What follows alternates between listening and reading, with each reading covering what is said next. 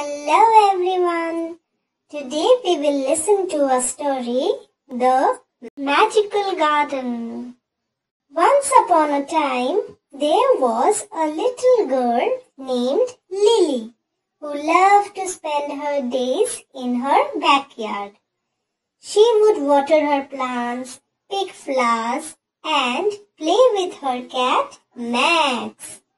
One day, while she was playing, she noticed a gate at the back of the garden that she had never seen before.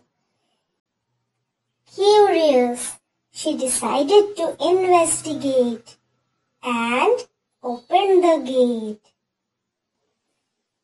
To her surprise, she found herself in a beautiful garden filled with colorful flowers, singing birds, and a sparkling fountain in the center.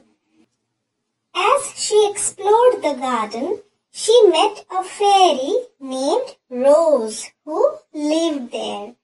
The fairy was delighted to see Lily and asked her to help her with some important tasks in the garden.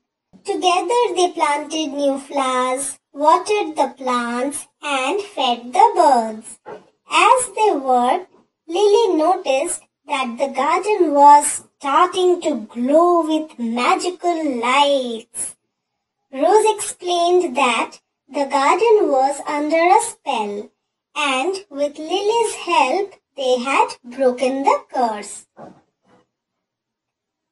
Overjoyed, Lily thanked Rose for allowing her to help and promised to visit her again.